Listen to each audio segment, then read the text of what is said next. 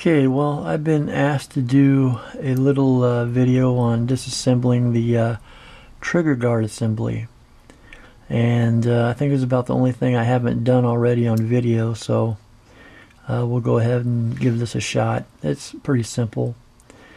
First thing I usually do is pull the trigger a little bit and get the transfer bar off, because it will fall off if you're not careful. And then next thing is we need to remove the tension on the trigger, so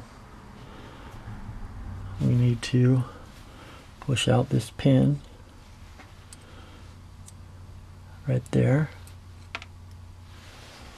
There's that pin, and that holds the trigger guard latch.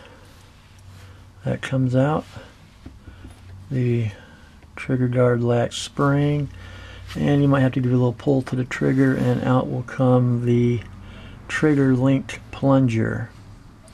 And so now the tension's off, and probably just want to pull the trigger a little bit, get it past the cylinder latch so that it moves freely, and then you can take the pawl off. And if you look, there's a little plunger right in there, and you want to make sure you catch that, or else it will take off. It almost took off. You can take it off now, or you can take it off later. It just all depends on how you want to do it. And then once you do that, you can take your punch and push out the pin right there, and your trigger will come right out like so. Now the only thing left on the trigger guard is the cylinder latch, and that also has a little plunger right there on that side. And when you take that off, you just slide it off and just kind of try to block it with your fingers, try to catch it, because that one will take off too if you're not careful. But you want to make sure you keep this plunger and the spring with the cylinder latch, and I'll show you why in a minute, or actually I can show you why now, because the plunger and the spring for the pawl, if you get them mixed up, you know, one's a little bit shorter than the other. So the short one is for the pawl, long one is for the cylinder latch. So make sure you keep those straight. And that's pretty much it for the trigger guard. And now for the trigger, only thing left on this is the what's called the trigger plunger, this little piece right here, and that just kind of, it just falls right out.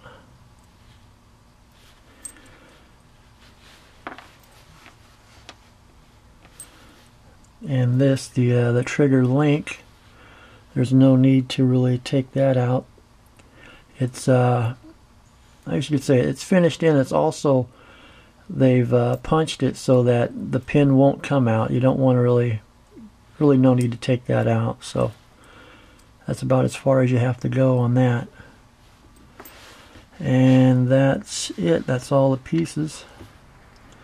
It's not too difficult. And so let's go ahead and put it back together, and we can just start with the cylinder latch. Drop the spring in there, spring and plunger, and then when you put it back on, you just slide it on till it hits the plunger, and then you can take a punch or a Allen wrench or whatever, but push the plunger down as you push the cylinder latch over. There you go. Okay. And now we'll take our trigger. And like I said, there's a couple of ways you can do this. You can just drop your the trigger plunger in there, and it goes like this. Drops in, it goes underneath, and then sets like that. And what puts tension on the plunger is the spring for the pawl when it goes in there.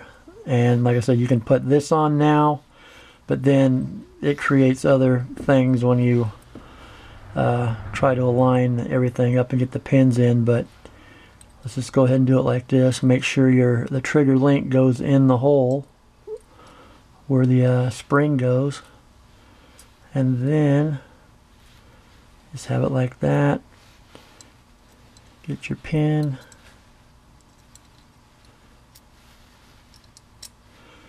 and you just got to kind of maybe, there we go, get the trigger plunger into position so that it will go through. So that's pretty much all there is to that. The only downside about doing it like this is now you have to put your pawl back on. You get the plunger for the pawl, you put that in there. And it's just a little bit easier with the trigger out. Like I said, there's a couple of different ways you can do this. You can use your finger or your punch. And there we go. That wasn't too bad actually. So now that's in place.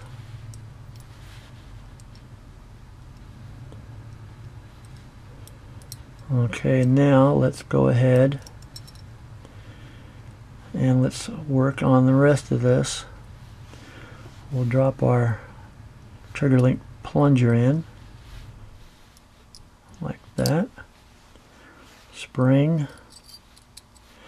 And we want to get this so that, there we go. You want the trigger to be forward. See, it was back there like that. If it's back there like that, it's going to be real hard trying to get that, get the spring and the cylinder latch in. So you want to push the cylinder latch down so that the trigger will go forward. And that's where you want it.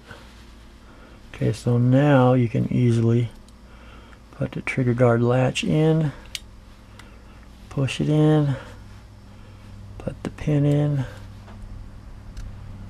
and bam, there it is. And then put the transfer bar back in, just pull the trigger a little bit, and that goes right in there like so. And that's it. It's not hard. You do it a couple of times, you'll get the hang of it. Like I said, there's a couple of different ways you can do it. Whichever one you like best, that's up to you. But there it is, real easy. And if you get lost, don't forget, on page 31 of your owner's manual, there's the exploded view. So that can give you some help if you get lost or anything. But there